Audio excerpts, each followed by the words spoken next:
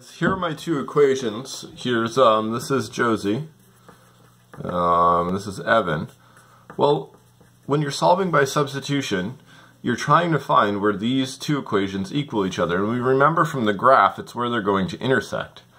At that point of intersection, I know that these y's have to be the same and these x's have to be the same. Well, because this y is equivalent to this y, I can then substitute this, right? This is what equals this y. I can substitute this in for this y, right? So this is why we call it substitution. What I mean by that is I'm going to put this equation in for this y. So why we do this is we can't solve equations with multiple variables. We need it to only be one variable so we can figure out what it has to equal.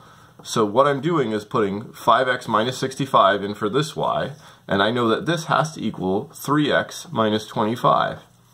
And when I solve for this x, that is going to be the x value at that point of intersection, right? If we remember our graph, we remember there's Josie's line, there's Evan's line, and they meet somewhere out here.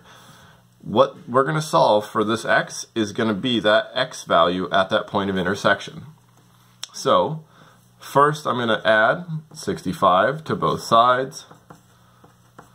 When I add 65 to this side, I'm just left with 5x over here. I now have 3x, negative 25 plus 65. That is going to be 3x plus 40. Right, did I do that math right? I did. Alright, now I need to get the x's to the other side, so minus 3x minus 3x. 5x minus 3x is 2x. 2x equals 40. Well, if 2x equals 40, I divide both sides by 2. X has to equal 20.